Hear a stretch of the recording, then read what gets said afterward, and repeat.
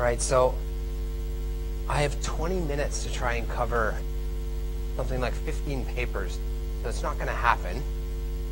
And instead, I'm just going to highlight the key and new, novel, relevant changes from the last consensus into this 2019 consensus. So again, a conflict of interest. My research is sponsored by various folks, but my major conflict of interest is having athletes perform better within the rules of sport. So 16 papers, 1 position stand, and 1 consensus paper. I'm indebted to the 53 authors that helped participate in this. A bunch of them are here across 12 countries. This is now published as of last month in IJS NEM. It's open access, folks. Please download. Even if you're not into nutrition, it will really help show the journal that making things open access is worthwhile. Have your kids download it. Have grandma download it. Just download it. And I will attempt to capture these key and novel themes since the last consensus without avoiding repetition with things that have happened previously in the conference and from what you'll see from Andy. I do want to emphasize the obvious, eating the natural way. I'm a through and through athletics guy. My wife was competing at the Brussels Diamond League about 2010. And here's a photo of one of our Canadian 10,000 meter runners, 2-time Olympian, with Kenenisa Bekele, the double world record holder, 4 Olympic golds. And it wasn't until I got home and I looked at the plates here. These are all foods that your great-grandmother would recognize as food. This is an excellent photo that I always show the young kids when starting off my presentation. So food first, absolutely, with our consensus statements. There's been a whole series of consensus statements. I hope to highlight the unique and numerous performance aspects of athletics. I'll focus on the published nutrition since the last consensus, and then the last consensus also featured, and this next consensus will also feature athlete and coach education outputs and some different infographics. So very quickly, like literally a couple of slides, I'm going to cover a bit of what is athletics, the ergogenic aid outcomes, nutrition for injury illness, leading into energy availability, and then a summary. So what is athletics? All of you know it's 22 individual events. There's a new mixed relay. We're talking about 144 medals across the spectrum of explosive strength and speed all the way to endurance. So my last, obviously, and then you have your sub-event groups, throws, sprint, hurdles, jumps, combined events, middle and long distance. And really, when you look at performance determinants, of which psychology is really important, on one side you have more structural and mechanical determinants, and the other side you have your bioenergetics or physiological determinant. I really want to emphasize that I think there's an overemphasis at times in our coach education, and for us as physiologists, that everything is a physiological and energy determinant constraint. Biomechanics and structural determinants are incredibly important as well, and as someone who works in nutrition, it's important to appreciate that. I had this slide in my last talk. Again, here's your event group. More physiologically determinate, more mechanically determinate. This is in one of the papers in terms of the physiological and structural factors associated with these key determinants, and then where nutrition can play a role across. I showed this in my last talk. Obviously, there's also event-specific optimized physique and high power to weight ratio. So again, running force comparisons, it's really important to recognize that there's 3 or 4 times your body weight of force while sprinting. In the triple jump, it's been in the neighborhood of 20 to 25 times your body weight force. So there are a lot of structural determinants that are important to appreciate as nutritionists, as physiologists. And beyond that, obviously, it also infects endurance sport. Andy may touch on this a little bit, but the biomechanical advantages of this shoe also play a significant role in marathoning. I think our appreciation of nutrition and biomechanics is really poor and something that needs to be addressed more in the future. And I think Andy will have a little bit on that in his talk coming up. So ergogenic aids for athletics. There was an IOC consensus statement on ergogenic aids in 2018. We also used the same decision matrix for IAAF consensus, and it's a common sense approach. If it works, make sure you have a clean source. Most things don't work, and if it works really well, it's probably banned. So you can read through all this, but most importantly, make sure it's third-party tested. Make sure there's some evidence behind it. And I do think good policies, we have a national supplement policy, can go a long way in finding the risk and reward balance here. I have some physicians, some organizations that say no to all supplement. And that's really hard when you have an anemic 16-year-old female girl, because an iron supplement, vitamin D is a supplement. So those are health supplements. So I think we need a little more appreciation of the risk reward in this space. There's the big five that have been highlighted by the IOC, and Pete Peeling and his group did a great job at highlighting the event groups where these supplements might work or might not work. To be honest, there's not always evidence in all of these event groups, and some of these check marks are extrapolated from existing evidence in other sports. It's important to realize, though, if I take meta-analysis for each of these supplements, you can look at a 2 to 3% increase in performance. Obviously, your elite athlete is not going to have an 18% increase in performance. And supplement combination studies are also incredibly rare. And so a few meta-analyses have now looked in at effect sizes. So for sodium bicarb, for example, the effect size for bicarb for untrained is moderate at 0.6, and it's actually quite small untrained.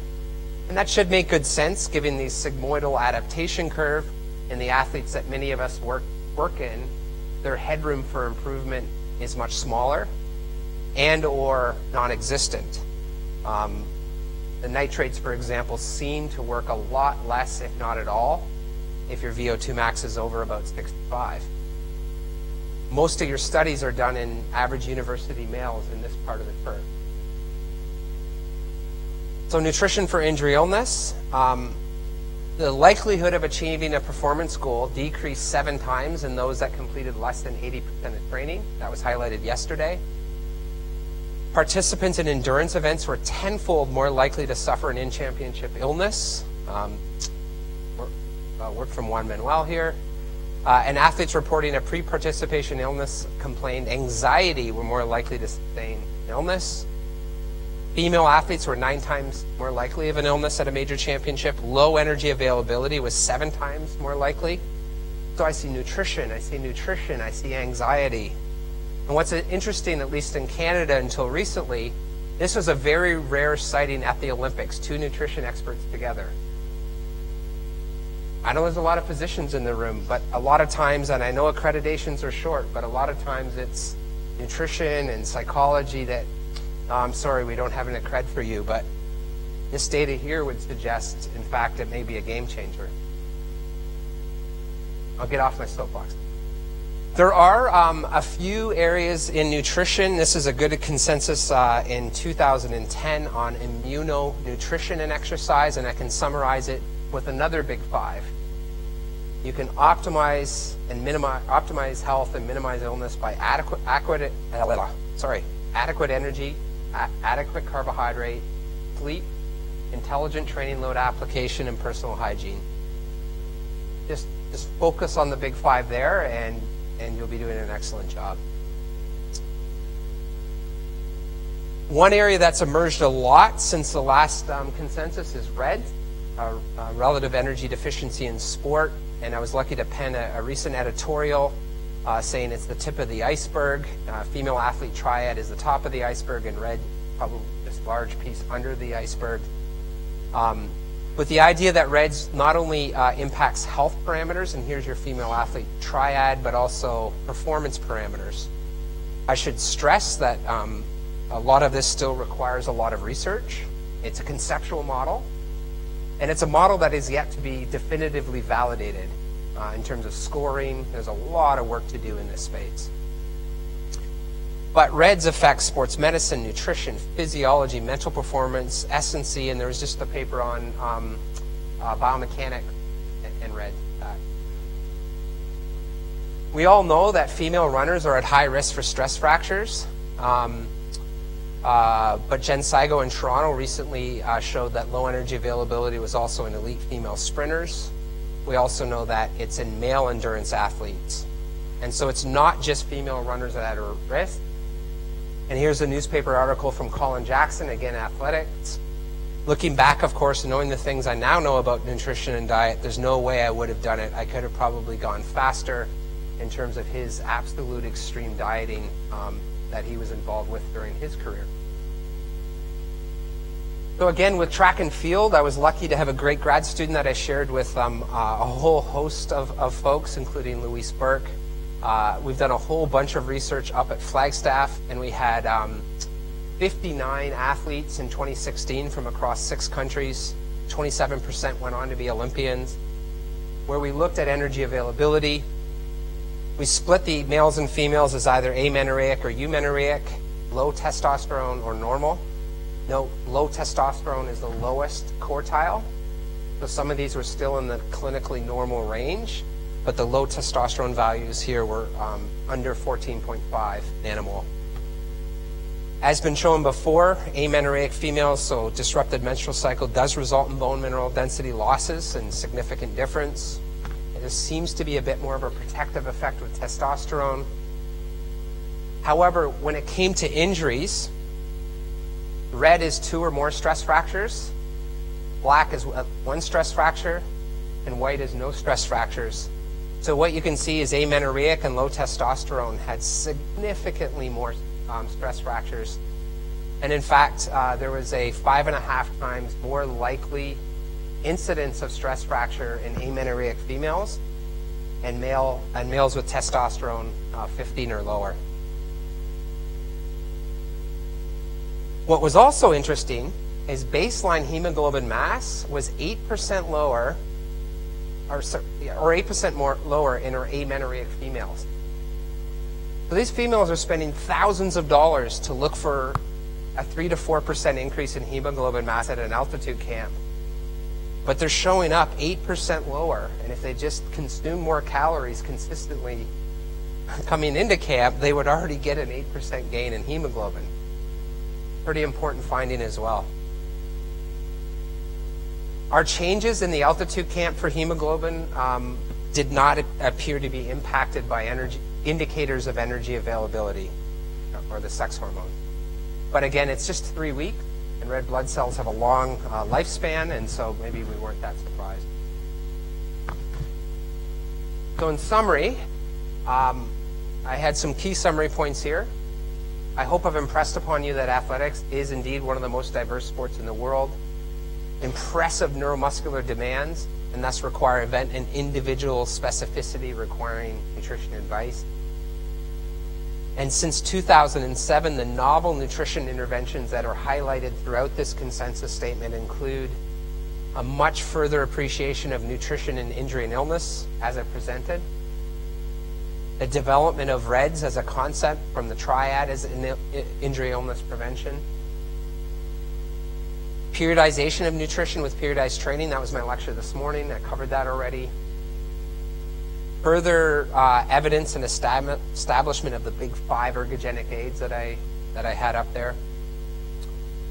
As mentioned by Daniel, advances in the impact that gluten or lack of gluten or full gluten and FODMAPs might have on athlete GI symptoms. I didn't have time to show that, but I had a PhD student that unpacked gluten, and if you're not a celiac, we found no effects on performance and no effects on gastrointestinal. There does seem to be more emerging evidence to suggest FODMAP reduction for a few days leading into a key endurance event. in people who are susceptible to GI problems might be an intervention you would consider. I would never consider FODMAPs chronically. It's too much dietary restriction. Andy will present some advances in fueling and hydration in his talk coming up. And then finally, I would say that there's increased knowledge and appreciation of interventions, nutrition interventions as well, like slurries and ice slurries to attenuate heat stress and heat adaptation, menthol, for example. Those have been presented throughout the conference. So finally, the leadership team that kind of led this entire consensus, which was a slug of work, is everyone up there. I'm indebted to all of them and their expertise and their input as well. And so that's it from me, and I believe I'll hand over to Andy, and we'll have questions at the end. Thank you.